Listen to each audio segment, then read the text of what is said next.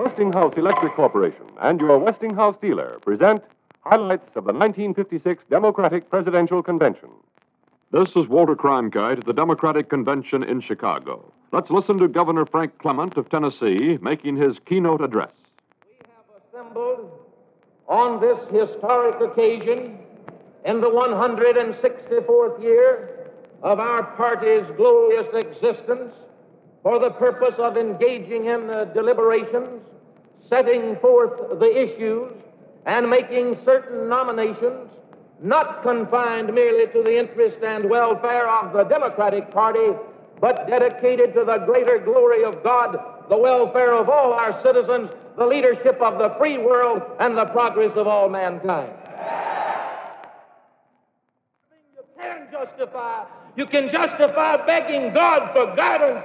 You can justify studying the record, and after you've done it, going out and fighting and singing in unison, you and I together, of every race, creed, and color. Let us go forward singing in unison the inevitable victory hymn, Precious Lord, take our hand, lead us on.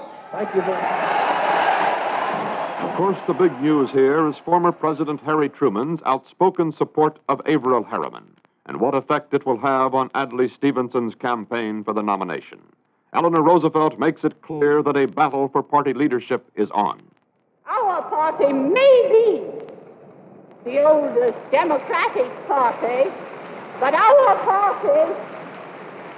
party must live as a young party, and it must have young leadership. They must take into account the advice of the elders, but they must have the courage to look ahead, to face new problems with new solutions.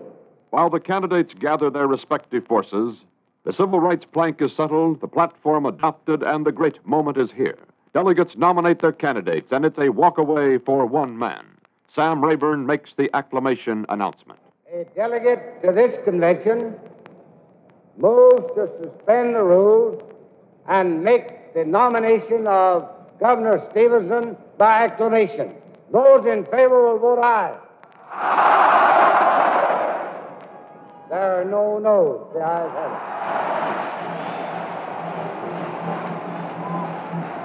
Stevenson comes before the convention immediately after his nomination, not to make an acceptance speech, rather to make a surprising suggestion. I have decided that the selection of the vice presidential nominee should be made through the free processes of this convention. So the vice presidential race is thrown wide open. It's almost too close for comfort, until at the crucial moment, Senator Albert Gore of Tennessee makes this dramatic statement.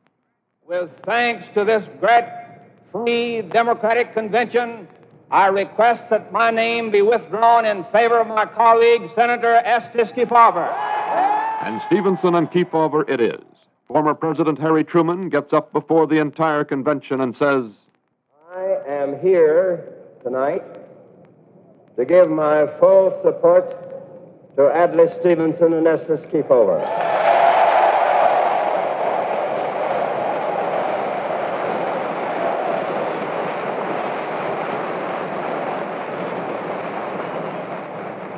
Mr. Stevenson is a real fighter, and I ought to know. And we hear from the newly chosen vice presidential candidate who once wore a coonskin cap, Estes Kefauver. There certainly weren't any smoke-filled room decisions made here this afternoon. The man the Democrats have chosen as their standard bearer in 1956, Adlai Stevenson, makes his acceptance speech and speaks of a new America. I come here on a solemn mission.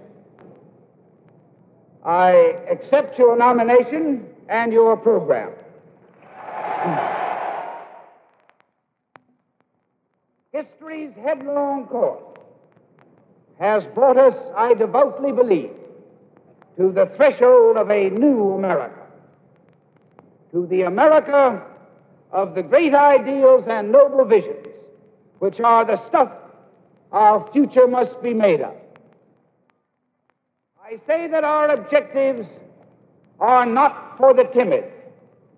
They are not for those who look backward, who are satisfied with things as they are, who think that this great nation can ever sleep or ever stand still.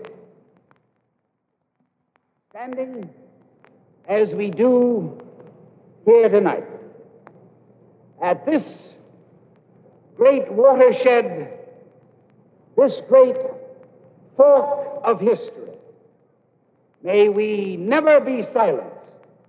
May we never lose our faith in freedom and in the better destiny of man.